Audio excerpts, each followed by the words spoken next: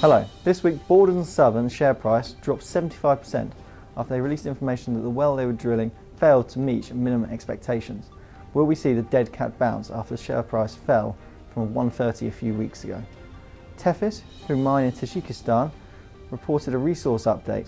They now have 35,000 square kilometres to work in, and they anticipate 27.5 billion barrels of oil. Man Group, their last earnings report came out that a lot of funds under management had been removed from the firm. The share price has since dwindled.